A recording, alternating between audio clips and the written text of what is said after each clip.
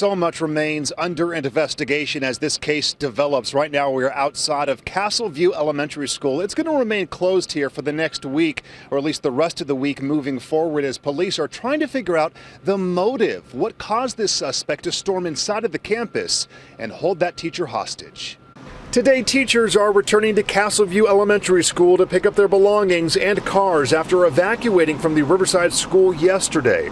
Police had responded to the campus when a man suffering some type of breakdown held a 70-year-old teacher hostage for hours.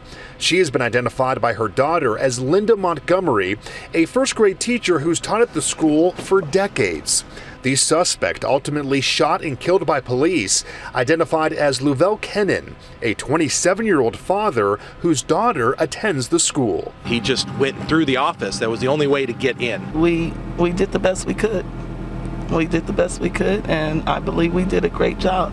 Teacher Kimberly Butts emotional this morning, knowing all students are safe and accounted for. I'm thankful for the response. I'm thankful for, one incident, one fatality, not two, not three, not many more.